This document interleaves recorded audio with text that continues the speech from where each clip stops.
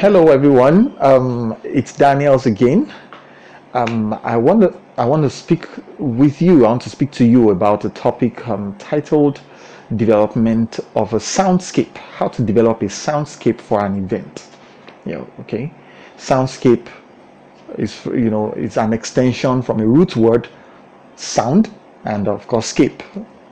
Scape just means the topography, the pattern, sound pattern. Okay. You may need to develop that, especially if you're a sound technician for a particular event.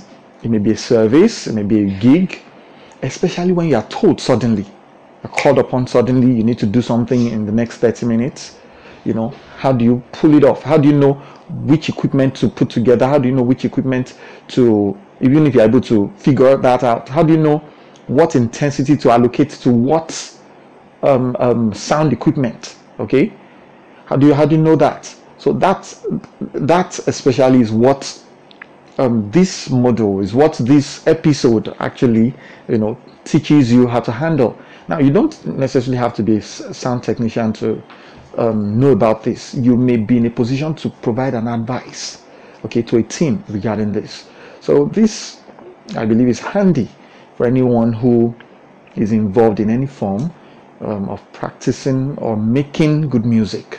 Okay, and very quickly I'm going to take you through a particular model. We are looking at two. One is a service model in a church, and the other is a gig model, right?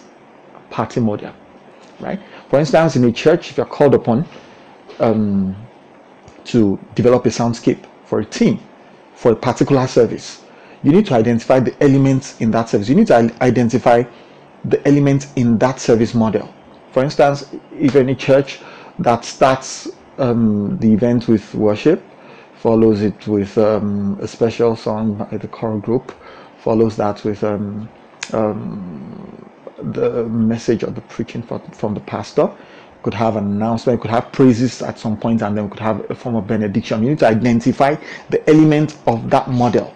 Okay, until you've done that, is after you've done that, you now need to identify each of the elements in that model and determine what sound level, what equipment will be required for each of those models. For instance, what you need for worship, you are going to need more microphones for a worship session because of the people involved. You need a lead, you need backups. But if you need less mic, for instance, for less microphone for preaching, because it's just one person typically, except if there's an interpreter or you need somebody to speak from the congregation. Now you need to determine all of that. Of course, if for a special song, you need to know the size of the choir, and then to know how many people will be functioning as lead, or so to know what sound component to allocate to what up until the end of such a model. For a gig model, for a gig model is similar to, you need to find out, okay, are you going to have a time where you have multiple people come make a presentation?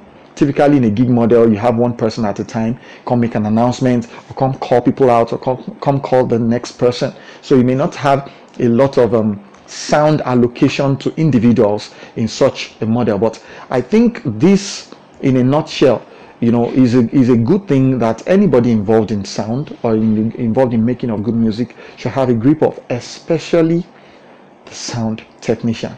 This model, I believe, this discourse, I believe, will come in handy if you're called upon to come make a sudden provision of sound for an event. Okay, you may be out there, you may have other views to this. Please freely communicate with us.